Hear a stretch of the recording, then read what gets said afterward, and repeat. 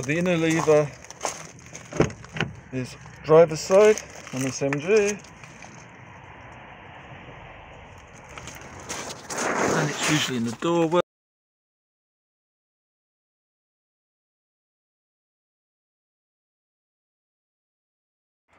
So we've released the inner lever, and now you can see there's a gap. There wasn't one before here. Here's your MG. It's fairly easy, it's directly above the badge and it's attached to the car, not to the bonnet, and my middle fingers there are on either side of the lever.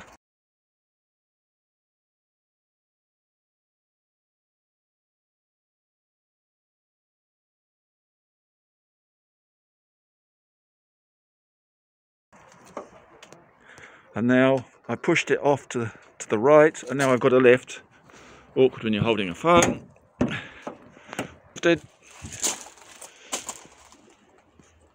There's a strut.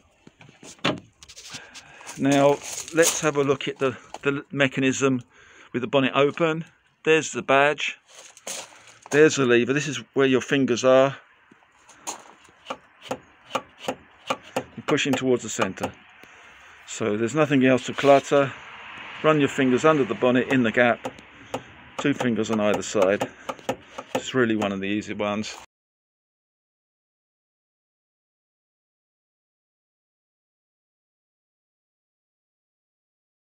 Okay, so you check everything. You put all the caps back on. You don't leave any tools. Remove the strut slot. And now, might seem a bit rude, Bruss, you drop the bonnet or hood from about 30 centimetres or a foot, and you heard a nice satisfactory clunk. There's no gap anymore. You can't lift it.